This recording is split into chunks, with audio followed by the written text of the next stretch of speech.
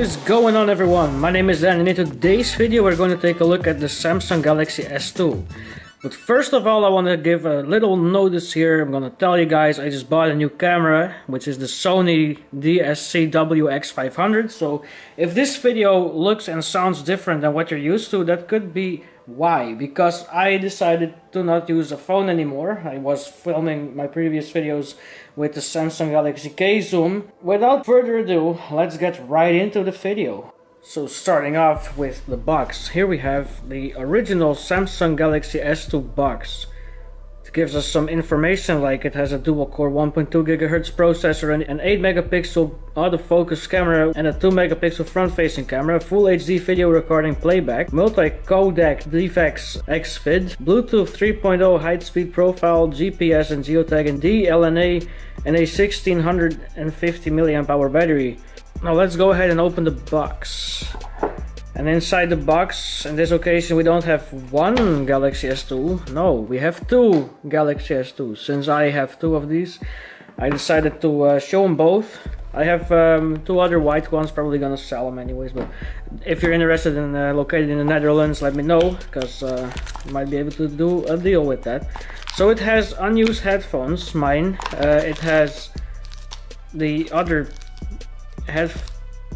earbuds here, like the different sizes. So the earbuds have never been used apparently, so brand new earbuds for the Galaxy S2. We got some manual here, and that's about it. So let me go ahead and put this away. So up until recording this video, I actually figured out that there are three colors of the original S2: white, black, and pink. And the pink one, you can see it here edited in. This is, I just figured out this exists. I didn't know that prior, but now I do. As you can see, these are the black and the white S2.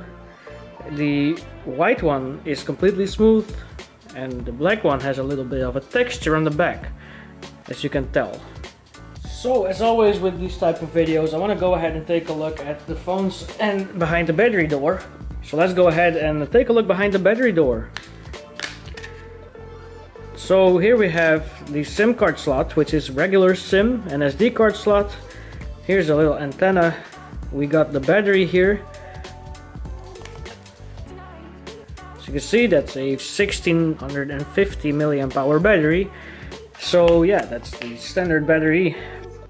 Now that 1650 mAh battery is good for having 710 hours of standby time on 2G and up to 610 hours on 3G. Not sure if they're gonna be able to do that at this point, since they're pretty old already. The talk time, however, is 18 hours and 20 minutes on 2G and only 8 hours and 40 minutes on 3G. Compared to the original Galaxy S, this display is slightly bigger. We have a 4.3-inch Super AMOLED Plus display with 480 by 800 pixels, and the pixel density is 217 ppi. The dimension of the Galaxy S2 is 125.3 by 66.1 by 8.5 millimeters, or that's 4.93 by 2.60 by 0.33 inches, and it only weighs 116 grams or 4.09 ounces. So that's not really heavy, pretty lightweight and compact phone, to be honest. Now let's go ahead and boot these phones up.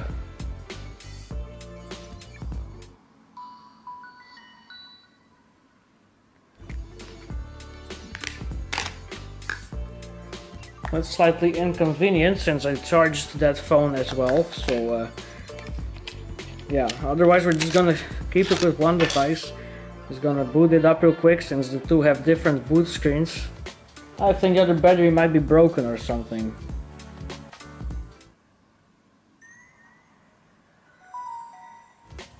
Yeah, and as you can see, the boot screen on the white one is a lot different than the one on the black one. So the Samsung Galaxy S2 was an incredible phone back in the day, especially with its 1.2 GHz quad-core processor and 1 GB of RAM.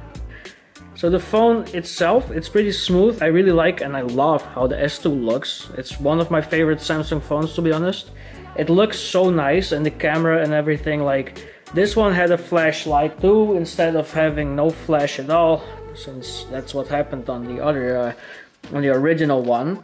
So the front-facing camera up here is a 2 megapixel camera, On the back we have an 8 megapixel camera. It has a loudspeaker on the back here.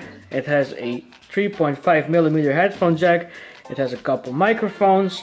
And it's just a decent phone. Like back in the day, I still like this thing. It was a really nice device and it still is. Unfortunately, you can't really use them anymore. Of course, being a smartphone, you had access to the market, the Android market to be precise, which doesn't work here. It should be able to be updated to the Play Store, but since this phone is running on a really old version of Android, let's go ahead and take a look. It's running on 2.3.6. I was thinking it was actually running an older version than that even. It's running on Gingerbread. As you can see, here is the Easter egg. So yeah, this is pretty cool honestly, since yeah, it's got the Easter egg, it's running on Gingerbread. As you can see, here's the entire build. What makes the S2 stand out, especially in the era of 2011, since this phone was released on April 2011, is that the display is such a colorful thing. So if we go ahead and go to the wallpaper gallery on this thing, you can clearly tell that there are a lot of colors on this screen. The screen on the Galaxy S2 is incredible. And I'm gonna have to say it, it still is. Like in 2011 this was incredible. Now, still, I mean, yeah. The camera, here we go, it's 8 megapixel. It's, you know, it's kind of like obsolete looking, but honestly it's not even that bad. I think that if you would start and use this thing for like videos and photos, I mean, maybe people wouldn't even notice that you're doing it on an S2, but I wouldn't recommend it necessarily, but yeah. It is there, it's nice. So when it comes to the connection of the device, it has GSM and HSPA, 2G and 3G, Wi-Fi, Bluetooth, GPS. It has optional NFC. I'm not sure if this thing has NFC. We have a VPN for some reason. We can tether Wi-Fi, we have USB utilities even. Keys over Wi-Fi. I have more options than I remember an S2 having, so I might actually have a strange build of Gingerbread on here that, yeah, I don't know. It doesn't really come with much standard apps on this one.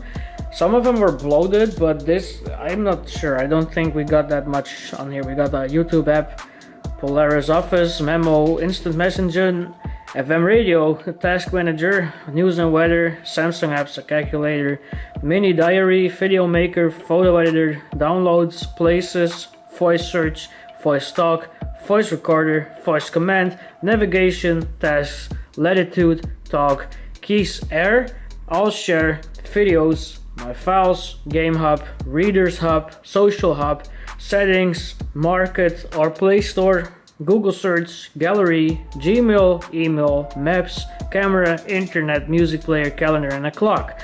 That's about it for what this phone has. It has a lot of standard apps honestly, but of course, to have the world of Android open for you, you would definitely need a Play Store. You would probably need to have a custom ROM to have that phone still work nowadays.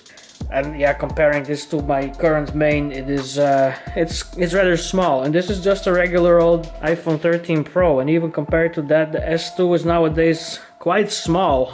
So yeah, that was my little video about the Samsung Galaxy S2. I would like to thank you for watching this video. Hope you enjoyed this video, and if you did, don't forget to leave a like, leave a comment, and if you're new to my channel, don't forget to subscribe for more content in the future. Thank you for watching this video, and see y'all later. Peace out.